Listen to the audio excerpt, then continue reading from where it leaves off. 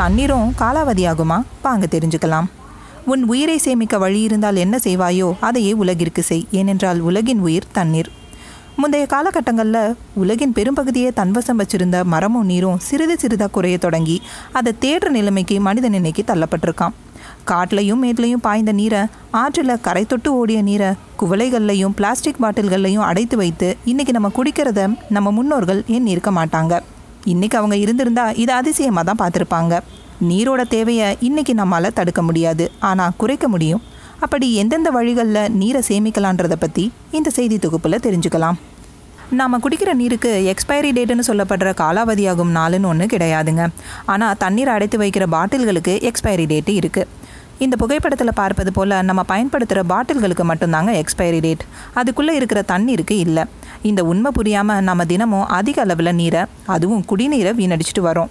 இன்னும் புரிகிற மாதிரி சொல்லணுன்னா, ஆஃபீஸில் டெய்லி ஒரு பாட்டில் தண்ணீர் நீங்கள் பிடிச்சிப்பீங்க. குடிச்சு முடிச்சதுக்கப்புறமா மாலையில் கொஞ்சம் தண்ணீர் அந்த பாட்டிலில் இருக்கும். அடுத்த நாள் அந்த பாட்டிலில் இருக்கிற தண்ணீரை ஊற்றிட்டு புதுசாக தண்ணீரை பிடிப்பீங்க.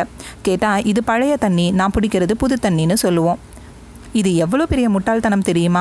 நீங்கள் சொல்கிறபடி பார்த்தா பாட்டிலில் பிடிக்கிறீங்களே தண்ணி, அது ஒரு கேனில் வச்சுருக்கோம். அந்த கேன் 1 வாரம் 10 நாள்னு அங்கே தான் இருக்குது. உங்கள் பாட்டிலில் இருக்கிறது பழைய தண்ணின்னா அந்த கேனில் இருக்கிறது அதை விட பழைய தண்ணி. நம்ம கடையில் போய் வாங்கி குடிக்கிற தண்ணீர் அதை விட பழைய தண்ணியாச்சே.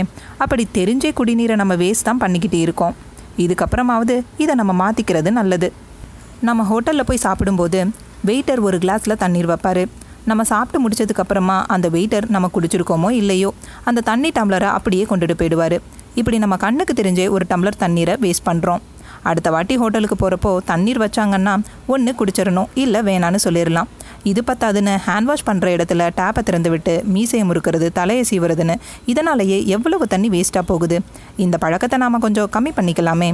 இது ஒரு பக்கம் இருக்க, இன்னொரு பக்கம் 8லிருந்து 10 டிஷ்யூ பேப்பரை எடுத்து அந்த கையை நம்ம ட்ரை பண்ணுறோம். அந்த டிஷ்யூ பேப்பரை உருவாக்க மரங்கள் அழிக்கப்பட்டு வருது. அதுக்கு பதிலாக ஒரு கைக்குட்டையை வாங்கி அதை கையில் வச்சுக்கிட்டு நம்ம கையை துடைச்சிக்கலாமே. இதனால் டிஷ்யூ பேப்பர் வேஸ்ட் ஆகிறது கூட குறைக்க முடியும். இதை தாண்டி தண்ணீரை எந்தெந்த இடங்கள்லாம் சேமிக்கலான்றதை பற்றி தெரிஞ்சுக்கலாம். வெஸ்டர்ன் டாய்லெட்டுக்கு பதிலாக இந்தியன் டாய்லெட் யூஸ் பண்ணலாம். இதனால் நிறைய அளவுக்கு தண்ணீரை மிச்சப்படுத்த முடியும். ஆஃபீஸில், வீட்டில், பொது இடங்களில் automatic on off tape use பண்ணுறப்போ தண்ணீர் நிறைய அளவு மிச்சமாகும். நம்ம வீட்டில் இருக்கிற குழந்தைங்க கிட்ட தண்ணீரை வேஸ்ட் பண்ணக்கூடாதுன்ற நாலேஜை வளர்க்க அவங்க தண்ணீரை சேவ் பண்ணுவாங்க, வீணடிக்க மாட்டாங்க. அதே போல் கார், பைக்லாம் வாஷ் பண்ணுறப்போ பைப்பில் தண்ணீரை பீச்சி அடிக்காமல் பக்கெட்டில் தண்ணீரை பிடிச்சி துடைக்கலாம்.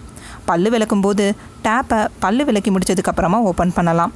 வீட்டில் இருந்து வர அழுக்கு தண்ணியை மரங்களுக்கும் செடிகளுக்கும் ஊற்றலாம். வீட்டில் உபயோகப்படுத்துகிற தண்ணீர் எல்லாமே நிலத்தடி நீர்லேருந்து தான் கிடைக்குது. தமிழகத்தில் நிலத்தடி நீரோட அளவு ரொம்ப குறைஞ்சிக்கிட்டே வருதுன்னு ஒரு ஆய்வு ஒன்றில் தெரிய வந்திருக்கு. ஸோ வீடு கட்டுறப்போ மழைநீர் சேகரிப்பு தொட்டியை கண்டிப்பாக கட்ட முயற்சி பண்ணணும். அப்படி கட்டியதுக்கப்புறமா வருஷம் அதை க்ளீன் பண்ணுறதுக்கும் ஒரு முயற்சி எடுக்கணும். ஏன்னா மழை நீரும் சரி, நிலத்தடி நீரும் சரி நம்ம ஊருக்கு கண்டிப்பாக தேவை.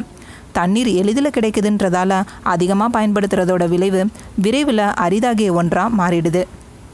மேலும் தகவல் அறிய தினகரன் யூடியூப் சேனலை சப்ஸ்கிரைப் பண்ணுங்கள். நன்றி.